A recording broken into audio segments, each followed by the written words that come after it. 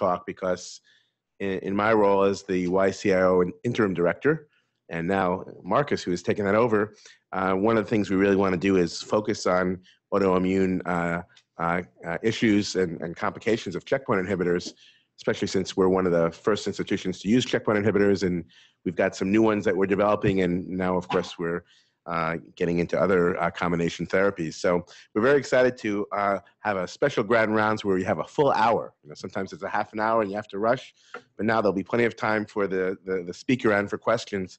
And we're very fortunate we have Kevan Herold here today, who's the CNH Long Professor of Immunobiology and Medicine in Endocrinology.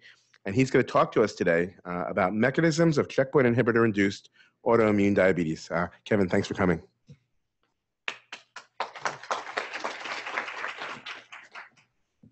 Okay, so thank you very much, Roy, for the introduction, and thanks for the invitation to come. As Dr. Herbst mentioned, I'm going to be talking about checkpoint-induced diabetes, and I want to give a little bit of a background on this because the reason I'm sort of doing this is because actually I'm an endocrinologist, and that's kind of what got me into all this. So hopefully this slide is probably most of you have this slide, but just to remind everyone who, particularly those who don't, that immunotherapies that are targeting checkpoints have absolutely revolutionized the treatment of cancers, and the list of the cancers for which these are indicated continues to grow. It's very interesting because I was giving this talk at the British Society of Immunology a month ago, and then while I was sitting in the audience, there was another indication for use of the checkpoint inhibitors, another malignancy. So this has absolutely exploded. And some of the agents, of course, that are used, I think, are very familiar to you all. But the problem with this mechanism of relieving inhibition of antigen-reactive T cells or T cells would be that the same mechanism that would be presumed to kill tumor cells would also be expected to lead to immune-related adverse events. And it turns out that the endocrine tissues seem to be heavily targeted for reasons that are not completely clear, but nonetheless, some of the frequently occurring adverse events include, for example, thyroiditis that can be seen in even more than 10% of patients treated with checkpoint inhibitors, which includes both hyper and hypothyroidism. Hypophysitis is not uncommon. Primary adrenal insufficiency has also been described, and insulin-dependent diabetes, which is what I'll be spending my time focusing on during this talk. So the way this originally started was by going to clinic, and it turned out that actually Harriet had referred to me this first patient who was a 55-year-old woman who had metastatic melanoma, had been treated with nivolumab as well as ipilimumab and prednisone, and then had presented to this hospital with diabetic ketoacidosis. And her C-peptide, which is what we use as a measure of endogenous beta cell function, so just to recall to the non-endocrinologists here, when the beta cell makes insulin, it makes proinsulin, and proinsulin is cleaved so that the products are insulin, which is the active hormone, and C-peptide, which is essentially the garbage. But you can measure the garbage very well with assays, and it reflects endogenous production of insulin. Insulin that you inject doesn't have C-peptide in it. Anyway, her C-peptide was essentially undetectable, which was certainly very unusual for adults who present with diabetes, and reminiscent of the type of diabetes that children would get, which is known to lead to complete beta cell destruction. Now, there were two things that were unusual about this case. Of course, number one, it's unusual to see a 55-year-old woman presenting with new onset diabetes and ketoacidosis. Just doesn't happen very frequently. But number two, this wasn't the first time, and this wasn't the beginning of the use of checkpoint inhibitors.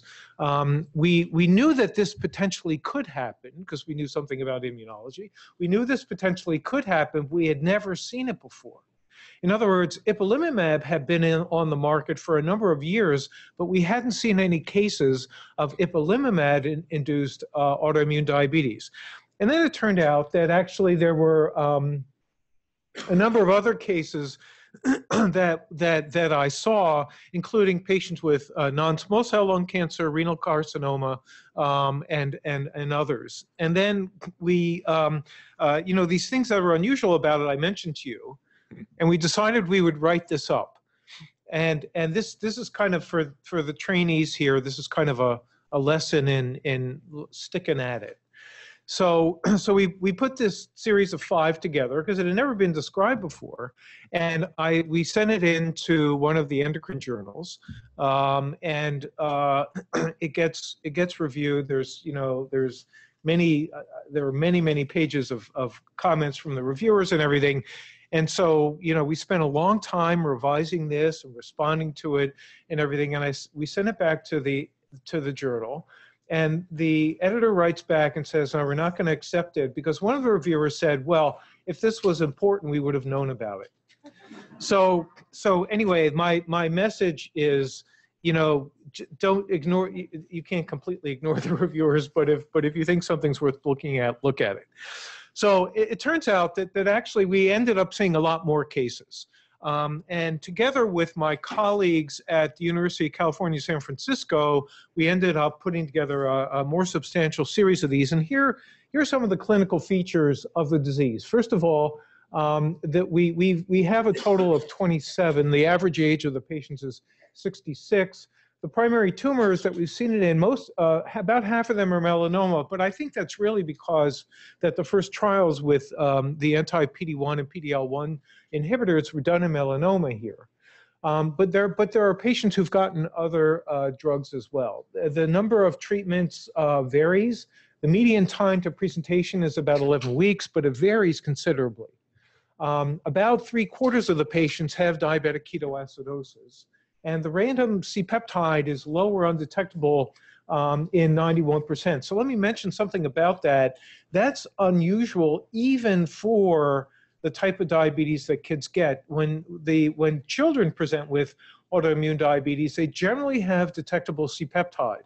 But in these cases, it appeared as though the C-peptide was either completely gone to begin with or rapidly lost, as I'll show you in just a moment.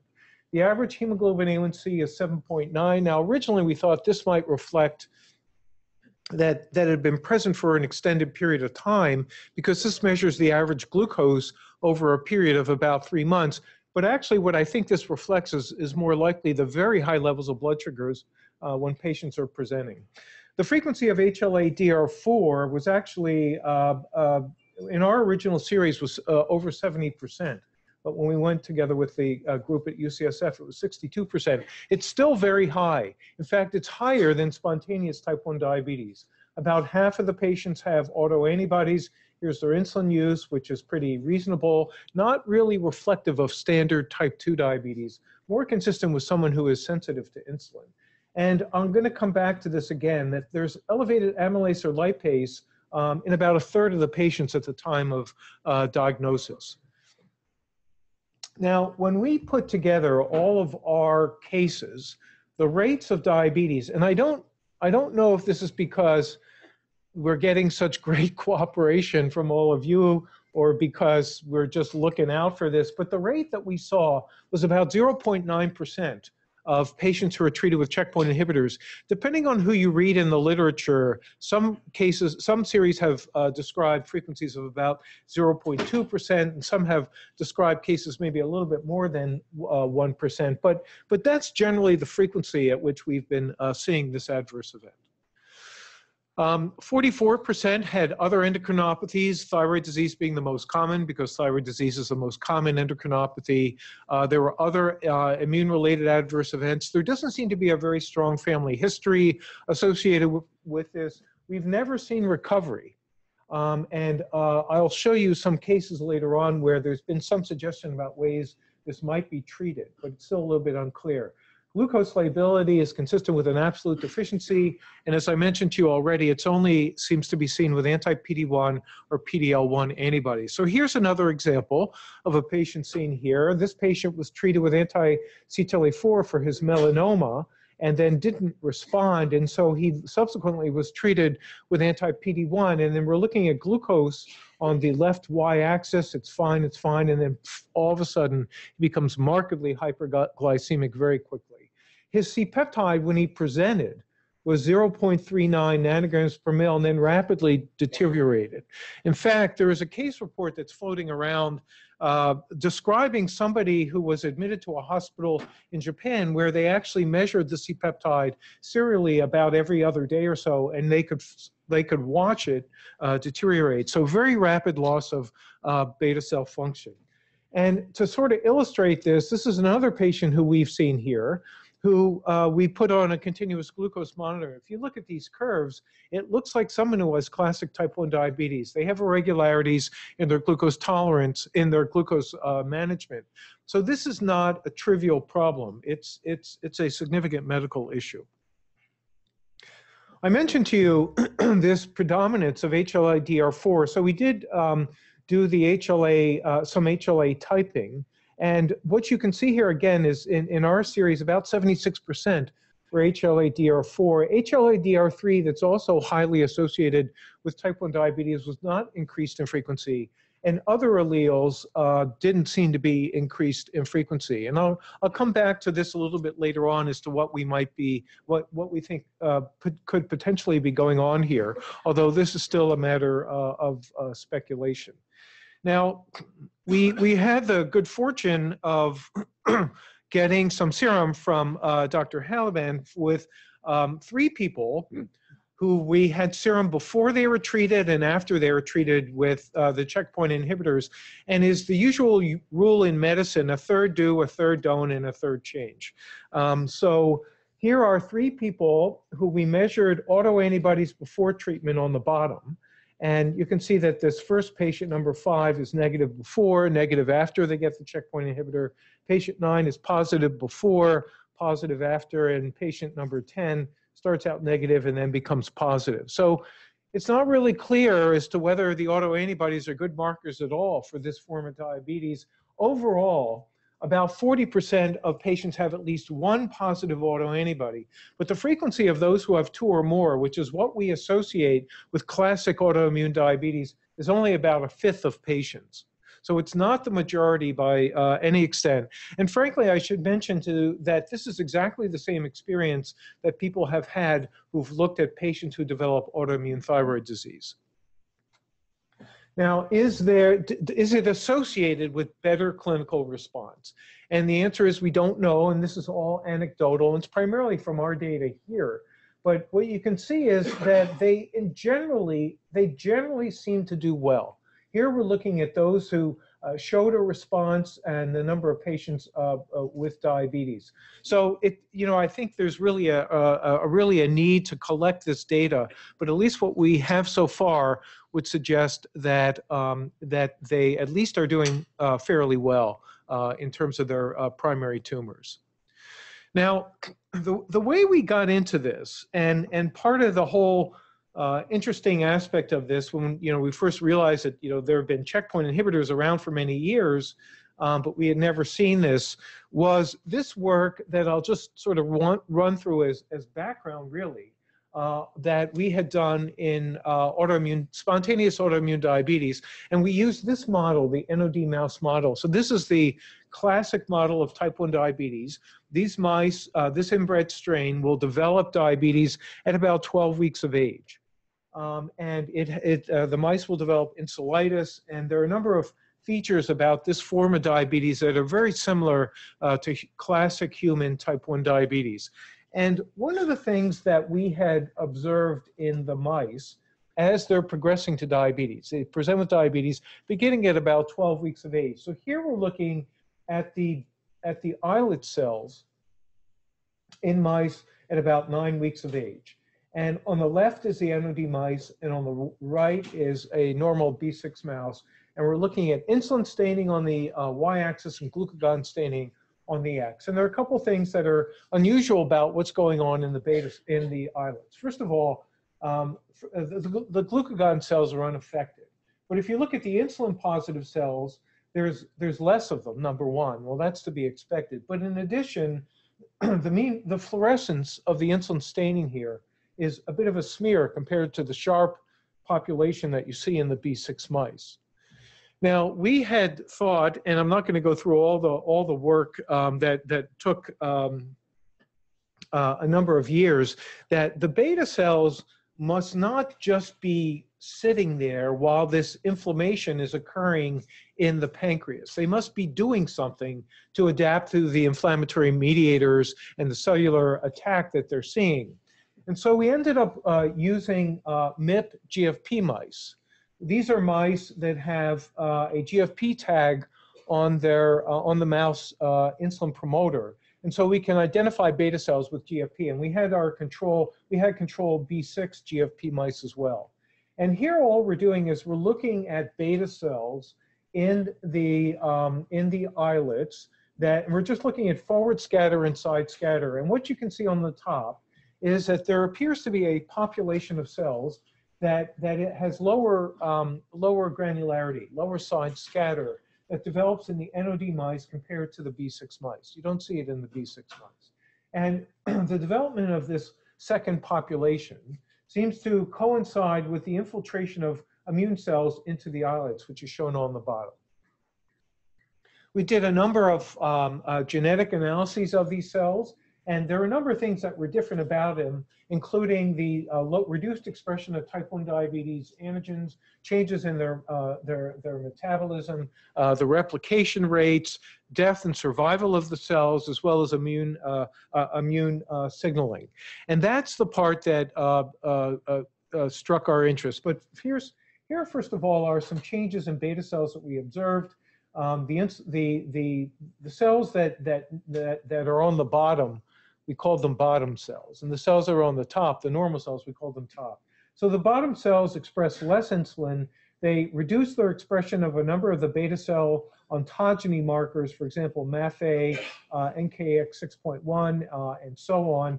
And they express a number of stem-like genes, SOX9, SOX2, OCT4, and LMIC. They're not like real stem cells, which you can see in comparison to the gray bars, but they express more of these stem-like genes. Now, the thing that really attracted our interest and of relevance to this, this question about checkpoint-induced diabetes was this observation. If you looked at beta cells during the progression to diabetes, they express PD-L1, but they didn't express CD80 and CD86. And the expression of PD-L1 seemed to coincide with the infiltration of immune cells into the islets. And they also express some other immune inhibitory ligands, like the minor class 1 M8 molecule QA2 that's found in mice. But the general notion from this work was that we had thought that in response to inflammatory mediators, stressed beta cells changed in a number of ways. First of all, we thought that cells that don't change get killed. And secondly, the changes include increased expression of immune inhibitory ligands like PD-L1 or QA2, reversion to a more stem-like state, and reduced expression of beta cell features. In other words, we thought that this was an adaptive response of beta cells to avoid cell killing.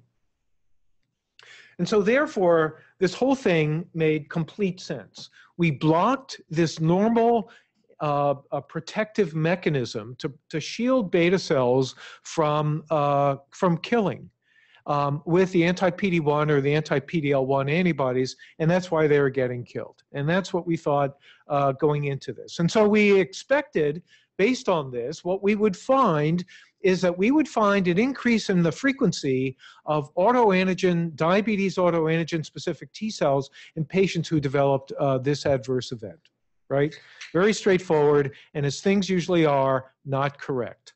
So what we did is we made class 1 MHC tetramers that contain a number of peptides that are known to be the usual suspects in type 1 diabetes. And these include, for example, a peptide from pre-proinsulin, 2 peptides from pre-proinsulin, the insulin B chain, another molecule called IGRP, IA2, and ZNT8, the zinc transporter that's found in beta cells. And we looked at the frequency of these cells, admittedly in the peripheral blood, of the patients who were treated with checkpoint inhibitors who did and did not develop checkpoint-induced diabetes. And that's shown here on the top, on the right, and we have as our comparison EBV on the bottom. And basically what our data suggested is there was no difference in the frequency of the diabetes autoantigen reactive T cells in those who did or didn't develop checkpoint-induced diabetes. It was a little bit higher, although not statistically different than the healthies, but really no difference in the frequency of these cells. And the comparator EBV is seen on the bottom where there's no difference. So that didn't seem to, that hypothesis wasn't looking so good. So one of the interesting points, and I always kind of like this whole thing, is because it really kind of emphasizes that it's really worth reading the chart, because there's a lot of information that may actually give you clues as to what's really going on with patients. And remember I mentioned to you that about a third of our patients, originally it was a little higher, but then as we've gotten more, it's about a third, had an increase in amylase and lipase before they developed diabetes. And here's an example in A. Here's lipase. This patient gets treated with a checkpoint inhibitor. There's a bump in the lipase, and then reds when they present with hyperglycemia. If we looked at the lipase levels in those who didn't develop diabetes or those who did, it was higher in those who did develop diabetes. Now, we had the good fortune of working with Gary Israel, who looked at CT scans from patients here who had been treated with checkpoint inhibitors before and after they developed diabetes. And what we found is that the pancreas actually seems to shrink after they get checkpoint inhibitors. And when he quantitated this, which is shown in the bottom here, it looked as though those who developed the checkpoint-induced diabetes had greater reduction in pancreatic volume after they got the checkpoint inhibitors. Now, we had the misfortune, I would say, of seeing the pancreas from one patient here who died with checkpoint-induced diabetes. And you can see in panel C on the top that there are CD45 cells that are clearly infiltrating even the exocrine pancreas in this patient. There were a few islets that still could be found there. But there are inflammatory cells that are infiltrating the islets, consistent with this idea about inflammation occurring. And in collaboration with our colleagues at Columbia, we ended up looking now at both CD4 and CD8 positive cells. Chromogranin, this is on that same patient. Chromogranin identifies endocrine cells, and you can see there are both CD4 and CD8 cells that seem to be infiltrating the islets.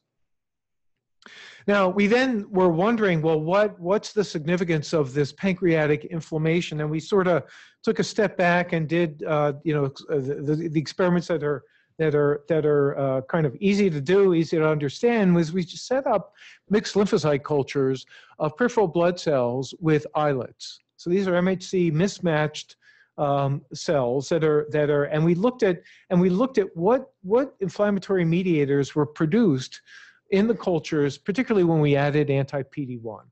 And what we found is the gamma interferon in particular was greatly increased, and there are other cytokines as well, but gamma seemed to be greatly increased. And it turns out that gamma is known to be produced during pancreatitis. So this was all pretty consistent. And so we looked at what were the changes in beta cells that were exposed to gamma interferon. And so to do this, we did single-cell RNA-seq and analyzed the data with this method that Dr. Krishnaswamy has worked with, called FATE, in which we're looking at the effects of, we're looking at different islet cell populations in the top left here. The beta cells are kind of in the green and the olive color. And then we're looking at them with or without interferon stimulation, which is shown on the bottom here. And you can see, if you look at the beta cell population, there clearly are responses there. And we focused on that and looked at a number of genes that were particularly different with interferon. And among these included, interestingly, PDL1 as well as IDO. Now, this was really not a discovery of any sort, because it was known that there is that PDL1 is responsive to gamma interferon, and that there is a response element in the PDL1 promoter. But nonetheless, what it did show us is that the beta cells indeed were producing PDL1, but also, interestingly, this immune inhibitory molecule IDO. When we look by FACS, this also was confirmed, particularly when we also added TNF, another cytokine that's found in pancreatitis. There was marked increase in expression of PDL1 on beta cells and an increase in the transcript for IDO. When we looked at that same patient who had died with checkpoint induced diabetes, this is what we found. There actually was PDL1 that we could identify in the islets of that patient, and IDO seemed to be expressed within the beta cells of that patient. So there was pretty good evidence that these ligands were induced. Now, what really was the significance of these PDL1 positive beta cells? And so we looked at pathways that were induced with interferon gamma by the single-cell RNA-seq approach in beta cells. And interestingly, and much to our surprise, that there was an increase in these apoptotic, these pathways of apoptosis. Which was surprising to us, because remember, we had thought that this was all protective for beta cells. But then when we went back and looked at a number of other genes associated with apoptosis and differentiated the PDL1 positive and negative cells, and actually did cultures to look at cell killing, we found that the PDL1 positive cells were preferentially killed when they were cultured with immune cells. So first of all, FAS is upregulated, as shown here, on the PDL1 positive cells, and also down here on the PDL1 positive versus PDL1 negative cells that are cultured with interferon for 3 to 6 days. And when we looked at cell death by FACS, this is beta cell death, we found that the PDL1 positive cells, there was a greater frequency of late apoptotic or even dead cells, and a lower frequency of live beta cells when they were cultured with the cytokine. And then by morphology, if you looked at PDL1 positive versus negative beta cells that are cultured with interferon gamma, you get the sense that with the PDL1 positive cells, there are these apoptotic blebs that you don't see in the PDL1 negative cells. Now, why was this only occurring? You know, you'd think that this inflammation that we were seeing would be very nonspecific. Why did it only seem to result in diabetes? Or really, I should ask, did it only result in diabetes? And so by looking at our single-cell RNA-seq, the alpha cells are shown here in this tan, the beta cells in green, and the delta cells in blue. You can see that the increase in PDL1 and the changes in FAS seem to be restricted to the beta cells. And in fact, the STAT1 signaling pathway, which is the response to interferon gamma, seems to be preferentially activated in the beta cells. And then when we look back in the patients at glucagon levels, they were not different in those who did or didn't develop checkpoint-induced diabetes. So in other words, it appeared as though there was a preferential response of beta cells to inflammatory mediators that are produced during well, I'll call it the pancreatitis that seem to be associated with checkpoint-induced diabetes. Now, one of the questions that we wanted to address is why do we only see this with anti-PD-1, why don't we see with anti-CTLA-4? Anti-CTLA-4 was known to induce exocrine pancreatitis and inflammation. Why is it only occurring with anti-PD-1? And so we're sort of stuck here because we had to, and had to go back to the mouse model. And so we did this in NOD mice. We took young NOD mice that don't have diabetes and treated them with anti-PD-L1. And interestingly, the mouse recapitulates what we saw in humans. They all develop diabetes in response to the anti-PD-L1, but not in response to anti-CTLA-4. And when we look at the histology, there are cells that are infiltrating the islets to a greater extent with anti-PD-L1 compared to anti-CTLA-4.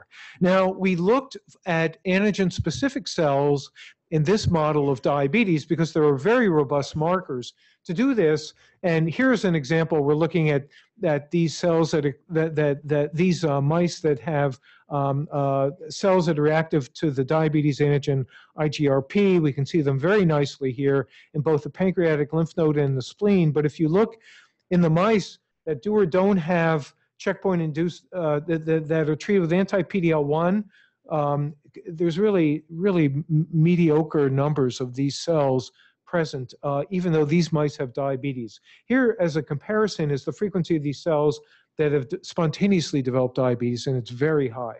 And the mice that are treated with anti-CTLA-4 don't have an increase either. So once again, we failed to find an expansion of diabetogenic T cells in the animal model. I think the place that we've sort of landed on this was suggested by this paper by David Masopos, and there are some more recent data from Donna Farber, where she's looked at tissue-resident memory cells in a variety of tissues. And one of the things that's very interesting about that was originally shown in mice is that the tissue-resident cells in the pancreas are PD-1 positive. He describes this in his paper by staining with CD103 and CD69, but indeed in the patient that I showed you who died of checkpoint-induced diabetes, we could find PD-1 expression throughout the exocrine pancreas, and it seems to associate with the presence of CD3 positive T cells. So it suggested to us that rather than necessarily expanding an antigen-specific cell, that the resident memory cells are PD-1 positive, and in some ways we had non-specifically activated or taken away the brake on these tissue-resident memory cells. They produce cytokines, and they ended up resulting. It ended up resulting in beta cell death. Now, this would suggest that you might actually be able to treat this with something that would non-specifically block inflammation. And this paper was published a couple of months ago. It's a controversial paper, I would say. And I think the controversy here has to do with the patient, whether or not the patient actually developed checkpoint-induced diabetes or even actually developed checkpoint-induced diabetes. So what happened here is this patient was treated with a checkpoint inhibitor and then presented with hyperglycemia, which is what this y-axis represents, and then gets treated with infliximab, the anti-TNF antibody, and seems to show improvement in their hyperglycemia. Now, the other sort of takeaway point from this is what I'm telling you is that this is not a cognate interaction between T cells and their antigen on beta cells. I'm telling you that this is a nonspecific unleashing of tissue-resident memory cells that are found in the pancreas. And therefore, I think we have to ask the question, is there any evidence for a real antigen-specific effect here? And so we did this experiment in the NOD mice. We took NOD mice where we had induced diabetes with anti-PD-L1, or we had induced diabetes with a regular, that had spontaneously developed I'm sorry. We took. I'm telling you the second slide first. We took mice that had been treated with anti-PD-L1 and gave to them concurrently anti-interferon gamma and anti-TNF antibodies. And what we found is that actually, which is in the green, we could prevent the development of diabetes when we blocked both of these cytokines, again suggesting that they were critically important for the development of diabetes. And then the other question is this a cognate response? And so we took mice that had developed diabetes either following anti-PD-L1 treatment or spontaneous diabetes that occurs at about 15 weeks of age. And we transferred them into NOD skid mice, right? So those are the effector cells that would be expected to cause diabetes. And indeed, and it's well known in this model that if you transfer splenocytes from a diabetic NOD mouse, you can transfer diabetes very efficiently to NOD skids. But we didn't do it when we transferred splenocytes from a mouse that had diabetes induced with anti-PD-L1. So that suggested to us that there is a real difference in the mechanism here in these two forms of diabetes. So the model here is that there is actually activation of resident memory cells in the pancreas by the anti-PD-1 or anti-PD-L1 antibody. That this nonspecific activation seems to induce a number of changes in beta cells. But these changes seem to identify beta cells that are more likely to be killed by the inflammatory mediators. And then if you're HLA-DR3 or 4, you go on and actually destroy those beta cells and develop hyperglycemia.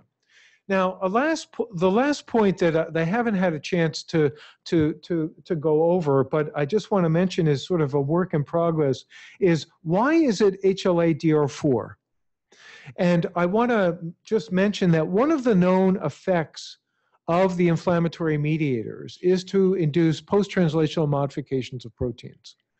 And so the question that we're now addressing is, do the inflammatory mediators actually modify beta cell antigens? And if your HLA-DR4 lead to peptides that preferentially bind that MHC complex.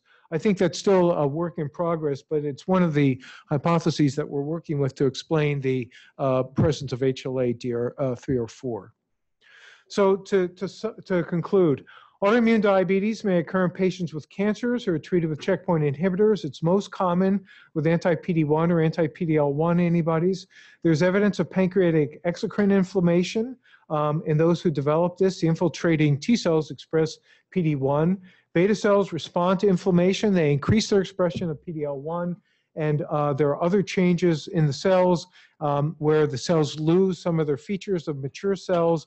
Fast expression and apoptosis are higher in PD-L1 positive beta cells, and they're seen in the beta but not other islet cells. And the activation of pancreas resident cells and the inflammatory cytokines they produce appear to be mechanisms that lead to autoimmune diabetes following checkpoint inhibition. There does not seem to be a difference in the frequency of autoantigen-specific T cells, but I would mention, of course, a caveat here is we don't know all of the autoantigens to look at. But the reasons why particular patients develop the disease still is a matter of investigation. So I want to just thank a number of individuals who have done this work with me. Anna Perdigato is the fellow now who's really done the heavy lifting with all this work. These are other members of my lab who have been working on the project. I want to particularly acknowledge the work of Dan Burkhardt and Smita. Harriet's been a long-standing collaborator on this, as more recently have Marcus and Nick. Marie originally helped us with the histology, Jordan with the anti-PD-L1. I mentioned Gary already, and then our other collaborators at other institutions. So thank you very much, and I'm happy to answer any questions. Thank you, that was wonderful.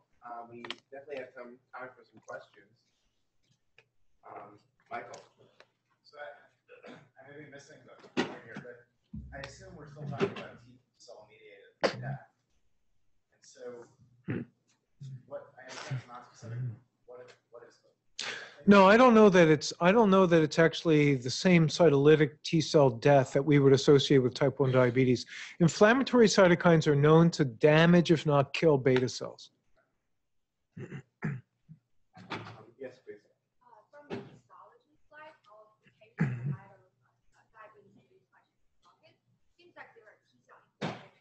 So have you done PCR repertoire analysis sequencing, see whether there is clonal expanded T cells that may indicate the antigens for the T cells?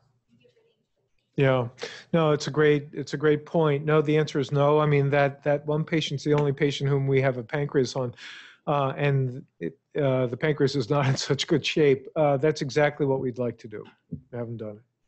So Kevin, you sort of mentioned it, and it was on your last slide. How can we predict who's going to get this? So, I remember, a couple of our patients were profiled in the New York Times at one point, incredible toxicity.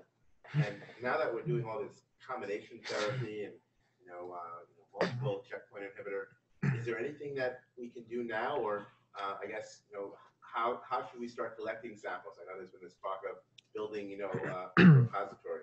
Yeah. I mean, the critical thing is to have this is that we don't have is samples before patients are treated.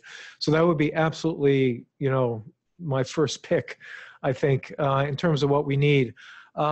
It tends to occur quickly, and the destruction of beta cells is fairly rapid. So we've been seeing patients when they present with hyperglycemia. I think that's late in the process. It'd be nice to get things before that. How can we predict who's going to get this? I mean, I don't think we routinely HLA type people. If you did that, you would keep a more watchful eye out for those who are DR4. On the other hand, the rapid onset and everything, I think only suggests that it's worth looking at glucose levels carefully, because if we develop some new therapeutic approaches to prevent it, we would want to be able to institute that early. Yeah. Marcus. So do you think it's antigen independent or TCR Yep. independent? Yeah, So that's what I'm thinking, that it's TCR independent. It's not that I wanted to believe that.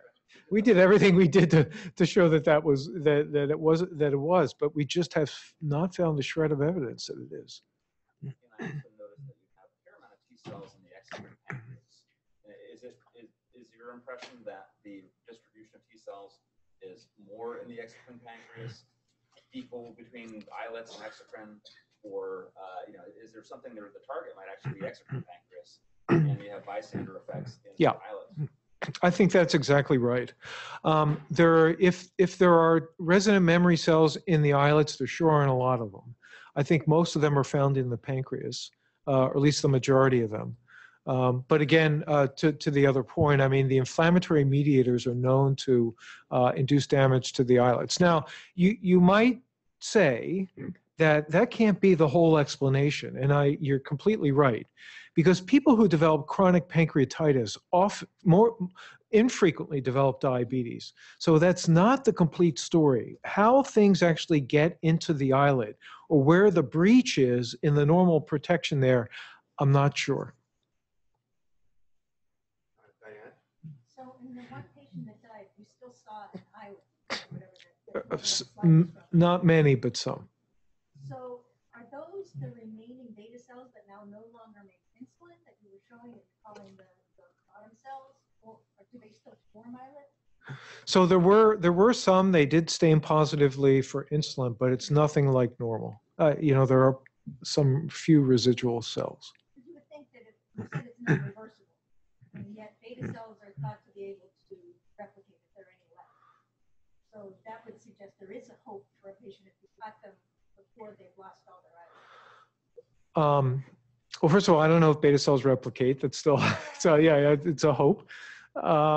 Yeah, I think so. I think, and I also think potentially if this notion about it being sort of this this inflammatory mediated thing is correct, there might be a possibility of intervening with something that would block the inflammatory mediators without affecting the anti-tumor response and causing their recovery.